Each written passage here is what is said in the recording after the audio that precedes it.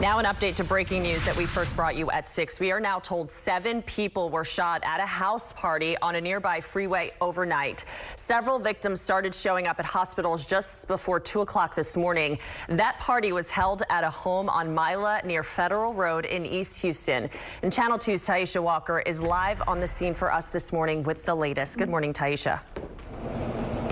Sophia, good morning. And now we're getting our first glimpse at the home where that party took place. You can see it's that White House right over there. Detectives just leaving the scene about an hour ago. And if you walk over here, you can see some of the damage, the trail of bullets hitting and damaging the window of this vehicle. You could see some folks just a couple homes down cleaning up some of the broken glass from that vehicle and that black truck down the street as well. We are told that about 25 to 50 people were at this party last night. They were invited through Snapchat. There was some sort of altercation at the home where 2 to 3 people began shooting at each other, according to detectives. We're told that 3 people were shot here on Mila. People started running and driving off.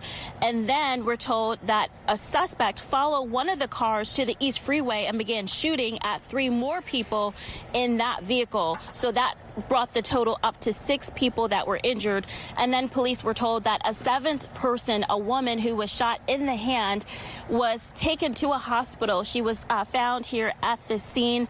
Neighbors just describing the chaos early this morning. Take a listen.